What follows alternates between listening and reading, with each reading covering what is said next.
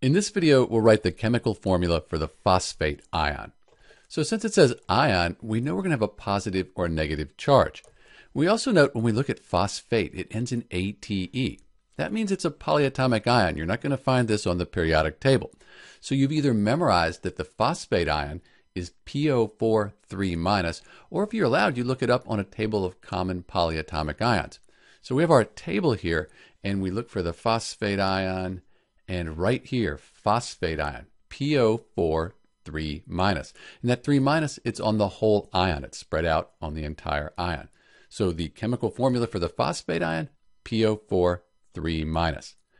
I recommend you memorize these common polyatomic ions. They come up quite often in chemistry.